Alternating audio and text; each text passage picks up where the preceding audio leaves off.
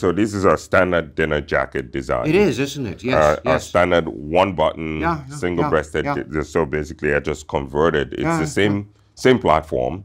We've just used velvet here. So whereas in the ones we might have looked at in the past, we use brassiere for your conventional black tie, like your proper dinner clothes.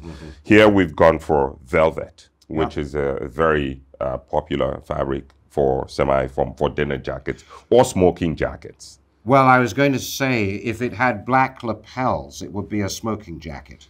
Black cross-grain lapels, possibly. Well, I mean, I think there's a lot of latitude there, especially when it comes to dinner jackets and smoking jackets, right? There's really sort of a wide berth, and you can employ a lot of license and get as creative as you wish. Here, I wanted to keep things fairly restrained without being dull.